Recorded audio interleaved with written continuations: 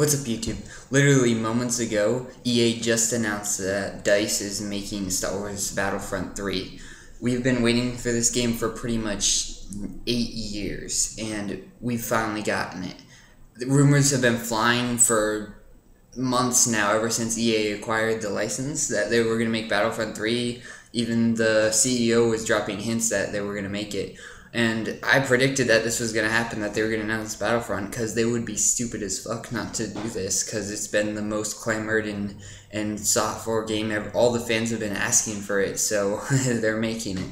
And I'm so excited. I can't wait to get my hands on this on the Xbox One, PS4, all these new consoles, and oh my word, it's going to be awesome. I hope they do ground to space, all this other stuff.